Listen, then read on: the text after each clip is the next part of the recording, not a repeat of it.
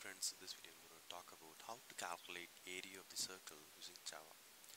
The formula is pi radius into radius by r square to find out the area, circle area. So the radius will be received from the user. So we are using buffer reader to get the value from the console. Then we are using a formula here, pi. So this is nothing but 22 bar, so 3.14 value.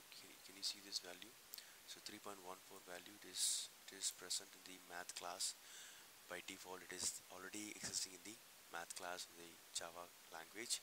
So we're going to get this value 3.14, then whatever the user entered radius value, we're going to do